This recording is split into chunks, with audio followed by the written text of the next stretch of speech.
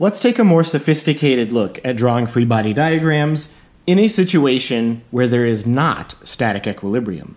This means that we will have an acceleration. So acceleration is not zero. And let's also say that there is friction in this example. This example is going to be very similar to the kind that you would see in a lecture tutorial on Newton's second law. We'll also be employing Newton's third law quite a bit here.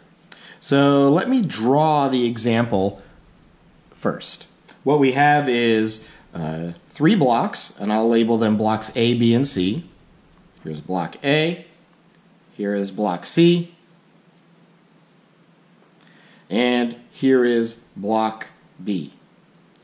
And we'll say that the mass of A is equal to the mass of B, and that's equal to the mass of C. We also have a hand that is pushing on block A to the right. And this will give us an acceleration to the right. So let's just write that there is an acceleration to the right. In order to figure out how the forces compare to each other, we need to draw free body diagrams for each situation. The easiest way to do this is to draw a free body diagram for B first. So let's go free body diagram, which I'll just label as FBD for box B. So in this case, just like any free body diagram, we're going to draw a dot to represent the box. And we'll draw an arrow for the gravitational force of Earth on box B, and that's going to be the weight. And so I'll draw that pointing downward, and that's going to be labeled as W vector of Earth on B. In order to balance this out and have no acceleration in the vertical, then we have to have a force that is, well, balancing out with the gravitational force. And in this case, it is the normal force, or upward pushing force, of A on B. And it's the same size in order for it to balance. So I'll write normal of A on B. Now, to have an acceleration to the right for this system of blocks, something else needs to be pushing on B. The hand is not directly pushing on B. It is pushing on A. And you'd probably have determined that the thing that's pushing on block B is block A with friction. There's a frictional force of A on B. So I'm going to draw an arrow to the right, and that is going to be the frictional force of A on B. And that's it. There's no other forces acting on B because this frictional force, which is pushing to the right, is unbalanced. That is the thing that will cause it to accelerate to the right. Now, we need to keep it in mind that this, the size of this, is going to be equal to the net force. This is equal to our net force, and that net force is going to be the thing that gives rise to the acceleration. That is the net force on B. Now let's take a look at diagram C. So for the free body diagram for box C, what we'll draw is another dot.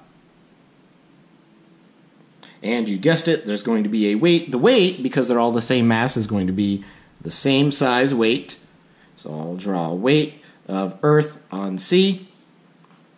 Now, what else is going on here? Because C is balanced in the vertical direction, we'll have a normal force, which will be equal to the gravitational force in this case, just to balance out. And this will be the table, or the ground, whatever you want to say, on C. Because C and B have the same mass, and they're all accelerating together with the same amount of acceleration, if they're moving together as a system, that means that the net force on C must be equal, because in Newton's second law, we know that net force is equal to the mass times the acceleration. And so if acceleration is the same in both cases, the net force must be equal provided that the mass is also the same. So for this situation, what we have is an acceleration to the right. In order to get that, we need to have a normal force, which is pushing to the right, which is larger than the frictional force of the table pushing to the left. So let's come up with a frictional force. We'll say that we've got a frictional force pointing this way. This is the frictional force of the table on block C. And in order to get something about that size, which looks about 2 lines on my paper, I will draw a normal force, which is about that big. And it looks like if I subtract this frictional force, then I'll get about 2 lines right here. So this is the normal force of A on C, because it's block A, that is actually pushing on C. So now we can finally get to the final diagram, which is the free body diagram for box A. We're going to draw a dot. We're going to draw a weight, the weight of Earth on A. Well, there's other things that we need to consider here. There's also the normal force of A on B. Remember, that's going to be the third law pair for the normal force that we saw over here. It's going to be the normal force of B on A. So we'll have a normal force of B on A. That's going to be the same size right here. So normal force of B on A. And so in order to counter that, I need to have a force that is equal to the sum of those two right here.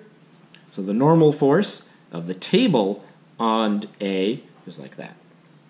Now things get a little more complicated. We have to think about Newton's third law. If A pushes on B with a frictional force, that means B pushes on A with the same amount of frictional force but in an opposite direction. So I need to go about 2 lines this way, and that is the frictional force of B on A. There's also the frictional force of the table on A. So I'll just draw that in here somewhere. Frictional force of the table on A.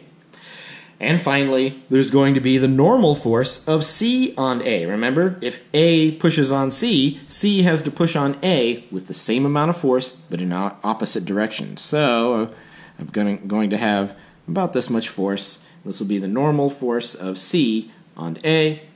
And finally, the force that is from the hand on A is going to be a very large force that's going to go off the paper here.